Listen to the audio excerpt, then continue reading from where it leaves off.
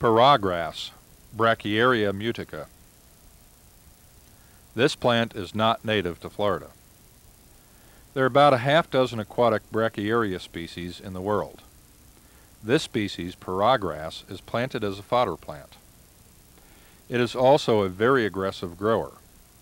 For example, it has been planted in India as a biological control for cattail.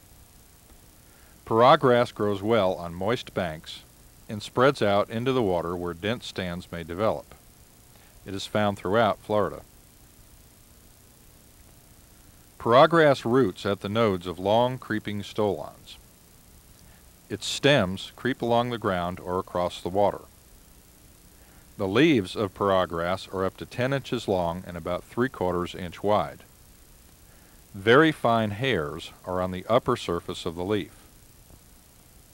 The leaf sheaths of paragrass always have long, stiff hairs.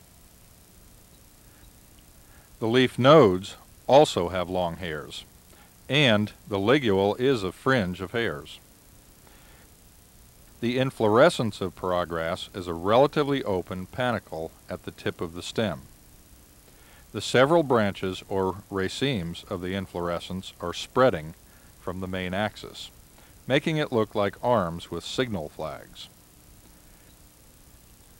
The racemes have many small spikelets, each of which has 2 tiny flowers. Paragrass is aquatic, but also grows well out of the water. It can be identified by the long, stiff hairs on the leaf sheath, and by the dense hairs at its leaf nodes. Its ligule is a fringe of hairs.